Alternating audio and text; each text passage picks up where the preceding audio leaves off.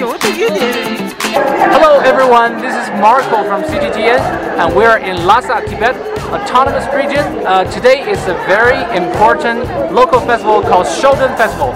It is one of the most important dates for local Tibetans because in the middle of the summer, people are going out to have a picnic and to have a gathering with their families. So, you know, we're in the park called North Lingka. So this used to be an old palace in Tibet, but now it turns to be a park for local people to have some fun, to have some food, to play some local games with their families.